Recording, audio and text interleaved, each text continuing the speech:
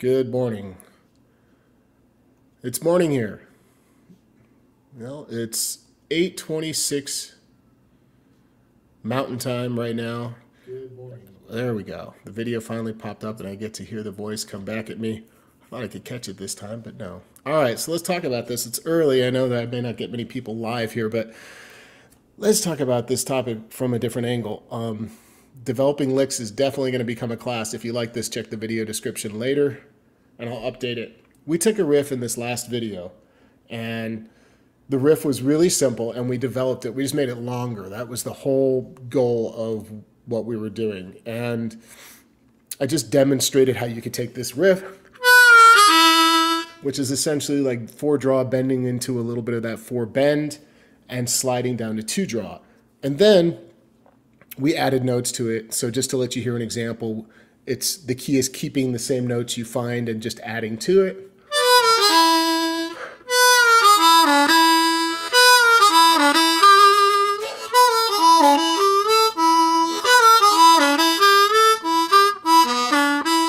And so on, just to give you the example. This is an A harmonica. So today I want to talk about developing these ideas from a different direction or in just a different light. So let's talk about it. The first thing I want to mention is that you can we added notes to the end of this idea. This is a really simple concept just to elongate your ideas to get longer phrasing going. Instead of adding to the end of the idea, something else you should be thinking about is coming into the idea. So adding notes before the original idea. So let's take the same idea. Why reinvent the wheel, right? That's the whole idea here. We're not having to reinvent each time. And let's bring a few notes into this riff. Again, I don't have it up on the screen. I guess I could actually. Ronnie, what are you doing? Use the technology. Here's the whiteboard. And if we just take the original idea, A harmonica, and we put 4-draw, maybe, remember that's like kind of a slur into that 4-draw, 4 bend, and then 3-draw, 2-draw. And what I said is now instead of adding notes after, we would experiment with coming into the riff. So let's do that. Let's do exactly that. So how do you do this? Well, I'm going to get into all this when I teach the class this Saturday. But one thing to think about is just scale notes first. We'll talk about this in class, but examine the notes that are just the obvious choices right there for the grabbing. All these scale notes are going to work. Some will work better than others depending on the context. So the note that's popping into my head right now is 5-draw. Again, an A harmonica. And so you're taking that 5-draw into the riff. So let's do this. Let's put a divider, like a little, no, not that way. Where's the other one? This one. Nope, this one. And let's just come into the riff, adding ideas, building backwards. Make sense? So we grab one note, we bring it in. Then I grab a note before that note I just added, right? So we added the 5-draw. Now, what's the next logical thing you can think of? Take a minute and think about it before I just, throw these ideas out there. Maybe we just take a 6th blow. Right? So we would just add that 6th blow right here. Scale notes. Just thinking scale notes. Now, I can make scale notes from the blues scale, or I could start to think pentatonic and bring in some of those notes, because I'm constantly mixing these scales anyway. And one thing that you have to pay attention to, which is going to be really cool in this class, is that the phrasing starts to evolve. Hopefully, organically, you're paying attention to how you put these notes together. Instead of just randomly playing a note, you're trying to hear the context of these notes moving and what that phrasing would become.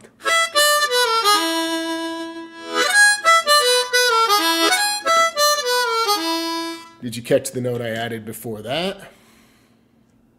7-draw from that pentatonic. So you see what I'm doing? I'm building out backwards, right?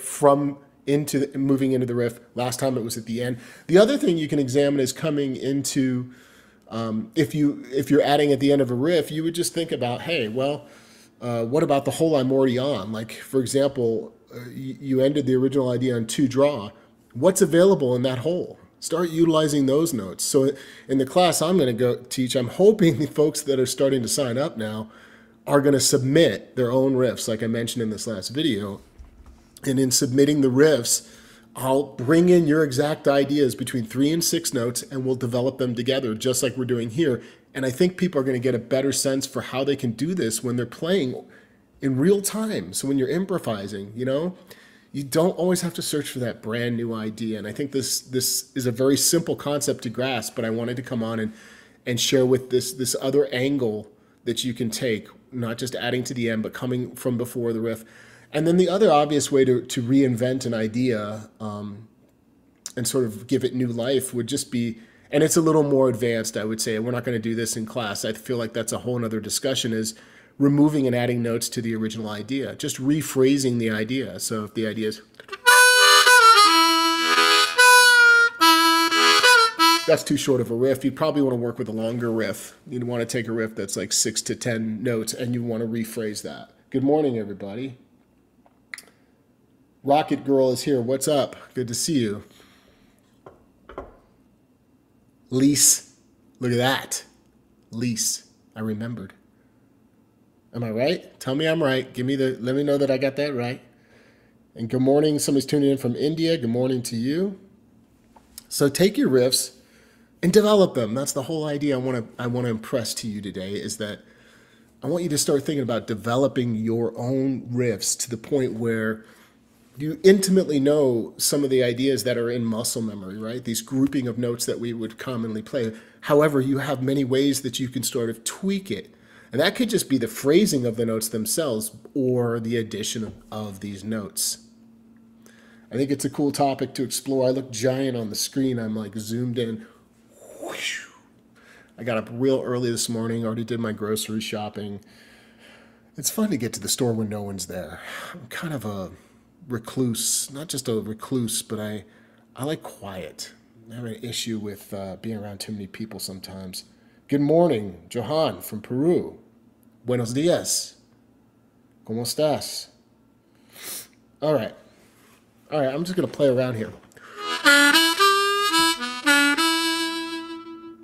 That's my idea.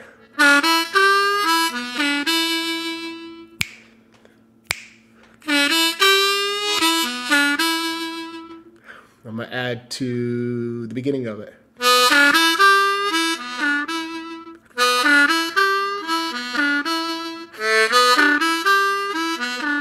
Just added 2 notes before.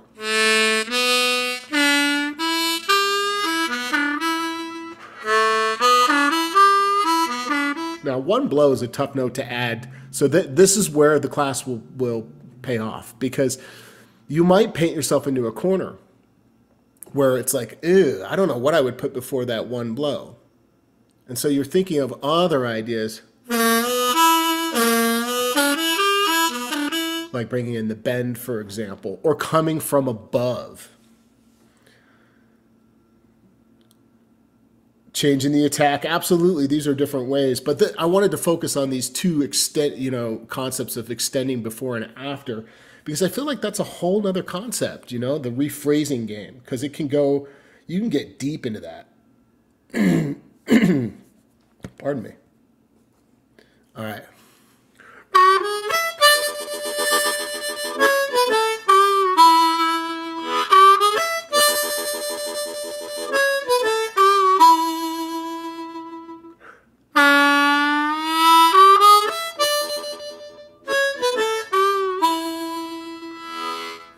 There's just so many ideas, and what happens is when you start to get into this idea of longer phrasing, what you're doing is you're developing your own style in a sense, because instead of inserting the generic riff that a lot of players might be playing, you're thinking outside the box a little bit. If you practice this, you can do it in the moment. This could become part of your thematic approach to improvisation, honestly. Man, I need a glass of water or something. 4 and 5 draw, double stop before the riff. Probably, I don't remember what I did. That would be a double stop, just to let you hear that. on the 4/5.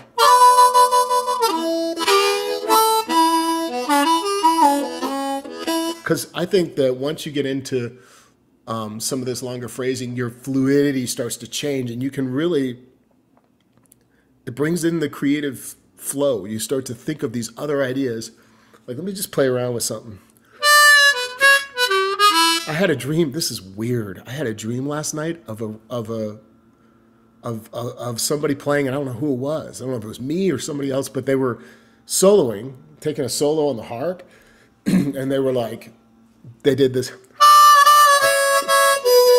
That was the part of the dream. They took double stop, like 5/6 draw into the bend, then blew, and then 4 draw. That's all I remember from the dream. Literally as a part of a riff. So random. So longer phrasing.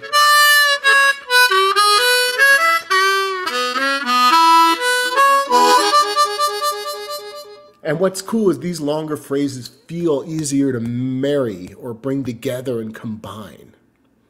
They become very much call and response oriented, like, boy, good luck. Let's see if we can do this in the moment. Well, you can't think about it. That's when it happens. So maybe it'll happen fine.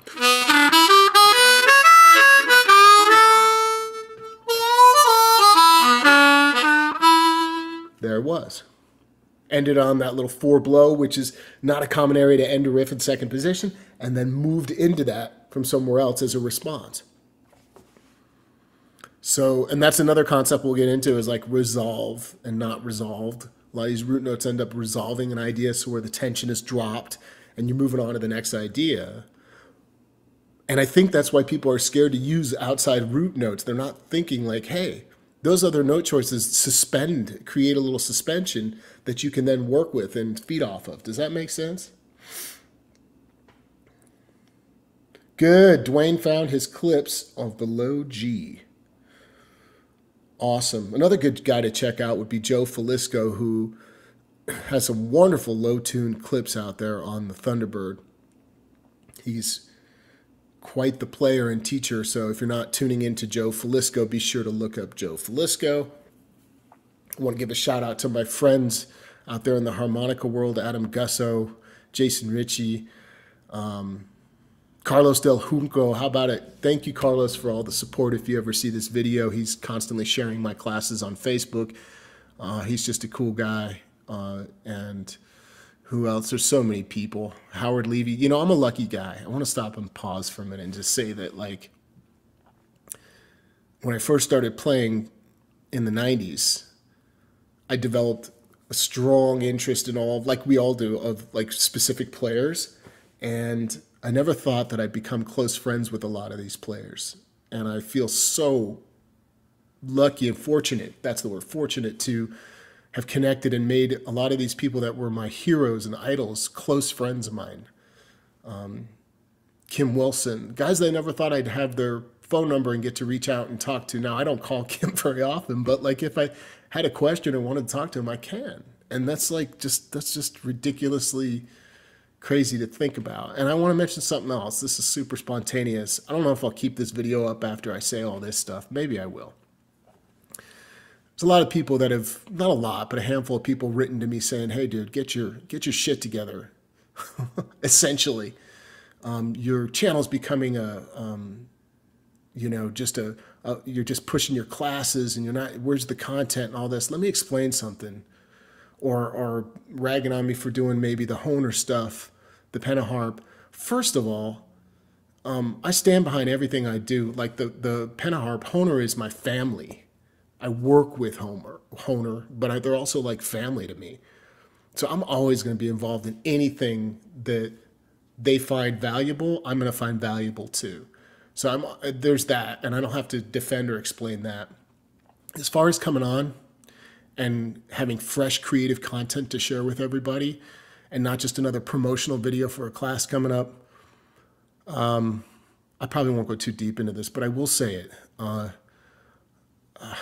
How can I put this? I have a pretty extraordinary life that's not a typical life that I don't talk about. It's really private. So people are like, why'd Ronnie disappear? Or what's going on with Ronnie? Or something's off or different. Yeah, there's a lot going on in my world. I have a lot of heavy things happening that have been happening for over a decade. So without getting into all that, it's to say that I'm surviving. I'm surviving emotionally. I'm surviving. I'm getting through often a day just physically and emotionally. And I also have a lot of financial responsibility in my world, extraordinary stuff that I have to take care of outside of what most people whatever could even imagine what that would be like, what I'm in right now. So there's reasons for why I am the way I am or why I pitch stuff, and I just want to put it out there. I just want to mention that it's not just that what's wrong with him, or there's things going on. We all have stuff that we deal with. But if you deal with somebody in your life who's been chronically ill, like really ill, for years and years and years, I have a heart for you and I'm thinking about you even if I don't know you. And that's some of what I'm dealing with. And so now you know there's some really heavy underlying stuff, and sometimes I can't jump on YouTube, or I can't come up with I don't have the energy for a creative, fresh, today is a unique day. That's why I'm doing this. I woke up and I'm having a great day. So I wanted to come on and connect with everybody. That was my motivation. That was it, like, hey, I feel good, let's connect. And most days it feels impossible. So that's it. Now you know that there's some pretty heavy duty stuff going on. I know everybody's got their things, but I wanted to share with you that I don't really put that out there because it's very private and it's hard to explain all that. So that's what it is. That's what's up. Yeah, I'm not going to go into any other detail about that, but all right. not to end on a somber note here. Good morning to everybody that is here. Thanks, Jan. I appreciate it. Appreciate all the people. And so thank you if you're one of those people that has been supporting me, buying my classes and checking out what I'm doing. You don't even know. You just don't realize how much of an impact you've made on my life to be able to survive to the point that I have and that my family has. And so I could never thank you enough, and I could never explain what that means to me. So while I don't open up about all my personal life because I feel it's hard to talk about all that, know that I think about the people, my supporters. There's a reason why I put my all into the classes, because I want y'all to know that I really care too. People are spending good money to connect with me in these classes, so I want to connect back. So that's what's going on. Thanks so much, everybody. All right. Oh, and in the class, we're going to talk about third position too.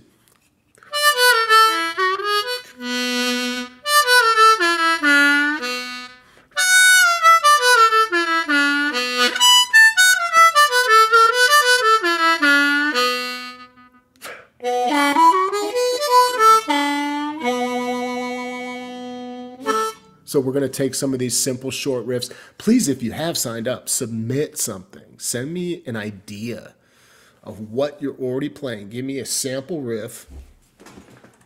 Let me just get this a little more light. Send me a sample riff, of what it is that we can bring into the class. A simple idea. And we'll get to it. Play a tune.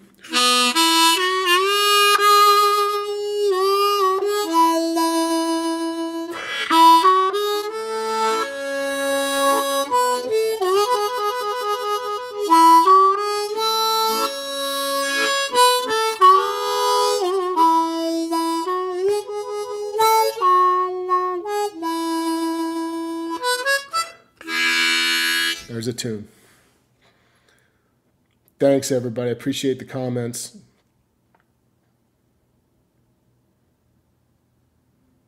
Cool. Yeah, we all got some heavy stuff, man. Everyone's dealing with things, so I don't discount that either. But all right. What else do I want to share with you? I think that's it. And sometimes it'd be nice to come on when I'm feeling up to it and just not have to have an agenda or a class to pitch and just hang out. There's been some times when I've done that, not very often, but a couple times. Maybe maybe not every time I've ever tried to do a regular scheduled stream or an idea where I'm going to do this every Tuesday, I never do it. So I just, for what it's worth, I know that I'm totally flaky in that department. I'm very spontaneous and I'm very much in the moment. So things change. I might say, hey, I'm going to do this, but then I don't do it and something else comes up. And if you're like, hey, man, where's all the content lately? Go back and dig into my library of videos. There's many videos that I've released since 2006 when I was just a young lad, before I got gray into my chin. And there's plenty of content on several topics. If you want to learn harmonica from me, go to this website right here and go to the store tab and go to Ronnie's classes or favorites, I think it's called now, or something like that. And check it out, because I've put out a bunch of content over the last 2.5 years through Zoom, and I've deleted hundreds of classes. Anybody that's bought those less expensive, poor quality, older classes, they're all gone now from the website.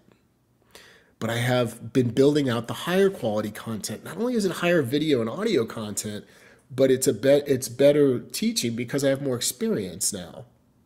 Nothing wrong with the teaching from when I was first getting into it. I stand behind all that. But like, I'm just a little more, I've got better ideas. I've got my teaching paradigm a little more solidified. So check some of that out.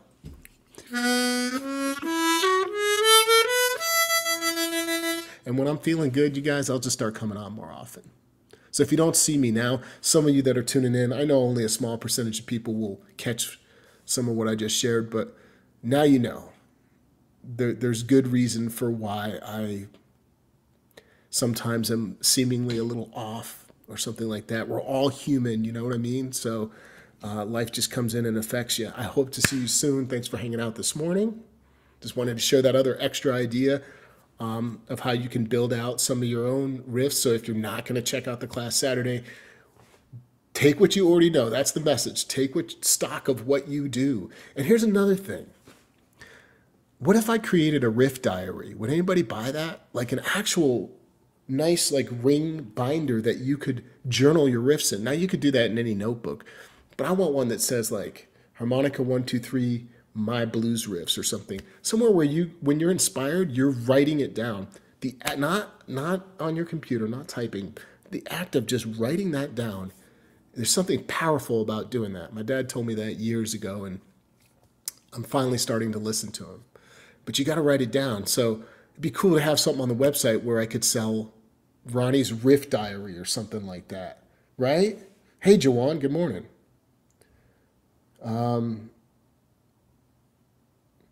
Yeah, hey, Dwayne, I do have an F sharp, but I have it as a low. Rocket Low makes now an F sharp. You can buy a low F sharp, the Hohner Rocket Low. Never owned a high F sharp because it was just too high. It does give me happiness, Lise. I'm going to keep saying that so I don't forget. Oh, cool. Yeah, some of the riffs remind me of the Vamp riffs for background. Yeah, yeah. Cool. Yeah. Yeah, yeah, yeah.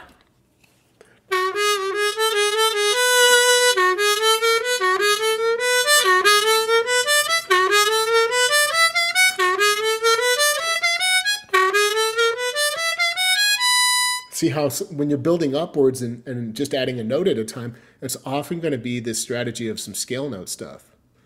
What I can't wait for is people start submitting these ideas to me so I can see, okay, what is their common riff? And be like, what happens when we go for a version of it and then say, let's do that one more time, but not choose that first note choice just by changing the first additional note choice to a new note choice? Could put you in a completely different direction. So you're not always thinking adjacent holes.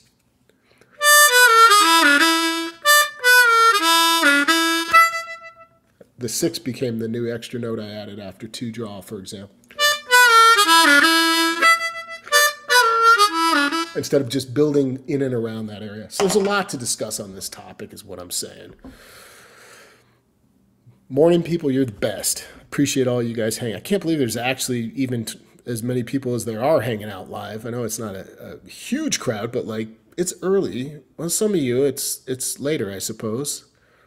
You're on the other side of the planet.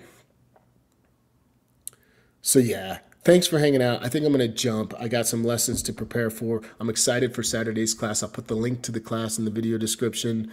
And thanks for hanging with me, y'all, and following me. If for those that have followed me for years and years, thank you for still tuning in and again for all the support. I appreciate you guys. Got a lot of love for you. I hope to see you real soon. Okay, make it a good day.